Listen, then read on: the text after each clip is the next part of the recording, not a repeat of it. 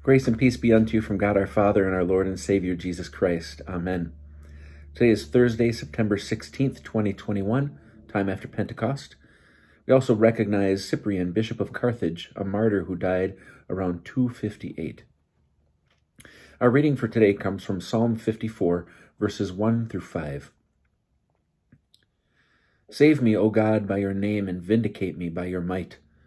Hear my prayer, O God, give ear to the words of my mouth. For the insolent have risen against me, the ruthless seek my life. They do not set God before them. But surely God is my helper. The Lord is the upholder of my life. He will repay my enemies for their evil. In your faithfulness put an end to them. Let us pray. You, O Lord, are our helper and the upholder of our lives. When we feel threatened and afraid of things happening or things to come, help us so that we might trust in you no matter what comes our way. We pray this through our Lord and Savior, Jesus Christ.